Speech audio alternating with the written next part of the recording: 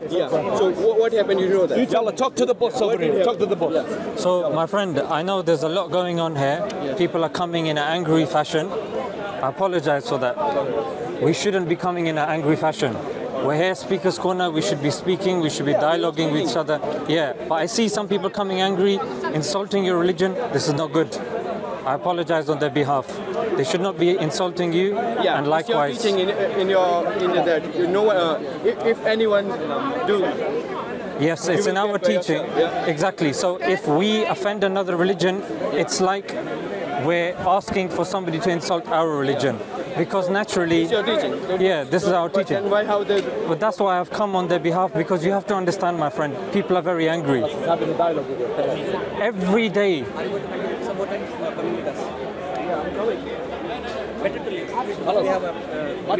My friend, Where are you going? a few minutes will be good. 2 minutes, man. 2 minutes. 2 minutes. Buy your coffee. Buy your coffee. I'll buy your beef burger, man. Come here. So you see, it's only, Buy your beef you know, burger. Come here, man. they're here. Uncle, are you with them as well? No, he's a Pakistani Muslim, alhamdulillah. Are you Pakistani? Okay, we wanted to speak to somebody from the BJP, Uncle. Yeah, that's what I want to hear. Yes, yes. No point asking me. Exactly. That's why I thought you were there. Yeah. So, He's anti-BJP. well, we all are. We all are, yeah. Anybody with sense, that's the walaikum salam. How are you, brother?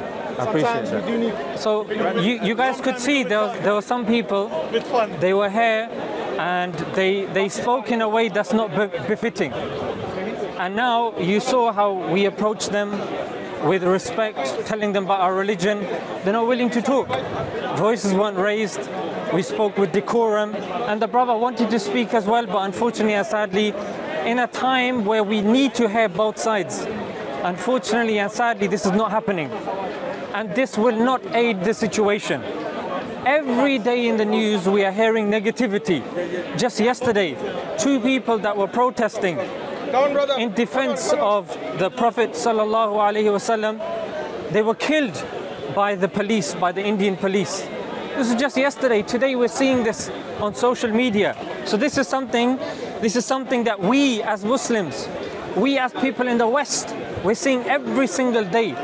Be it the BBC, be it CNN, be it Amnesty International. We are seeing this every single day. And when you speak to them, all they have is India Today. All they have is Republic TV. All they have are their own propaganda-ridden channels. And this is why it's very important that these people, the Hindus, or the extreme Hindus, or the Hindutva, they are willing to discuss and they are willing to dialogue and explain to us why is it they feel enmity towards the Muslims. This is something we want to know. Why is it that they feel insecure with regards to the Christians that are there? Yeah, this is something that we would like to dialogue with. We're not here to convince anybody, we're not here to hurt anybody or offend anybody. We want answers. That's what we want. We want to know why. Especially now, if somebody's in India, we can understand. Look, you're in India. Yeah.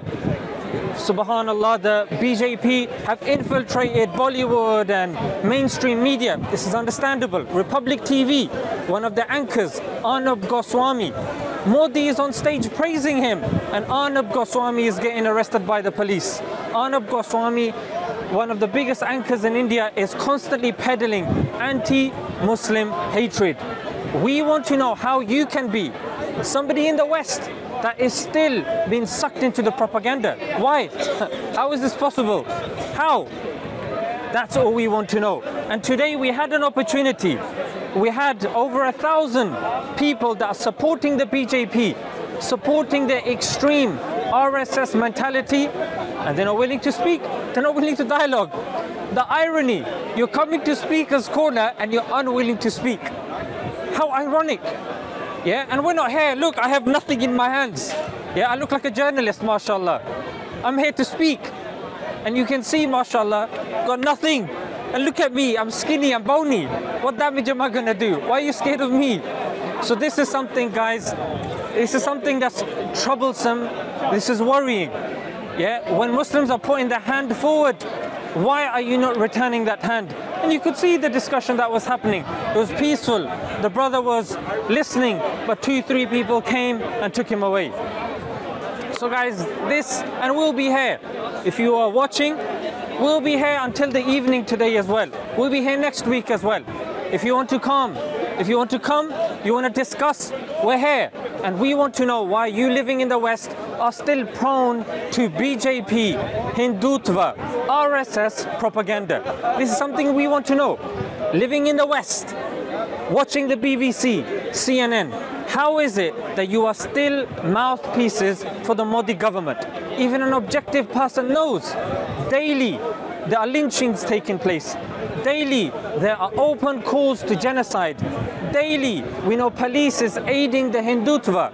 Daily, we know how the BJP is infiltrating the mainstream media. All we want to know is why you have also been infiltrated. What is it? Is it the politics? Is it your misunderstanding of Islam? If it is your misunderstanding of Islam, we are here speaking in Speaker's Corner. And that's why, guys, this is very important. And this is very concerning. And this is very worrying.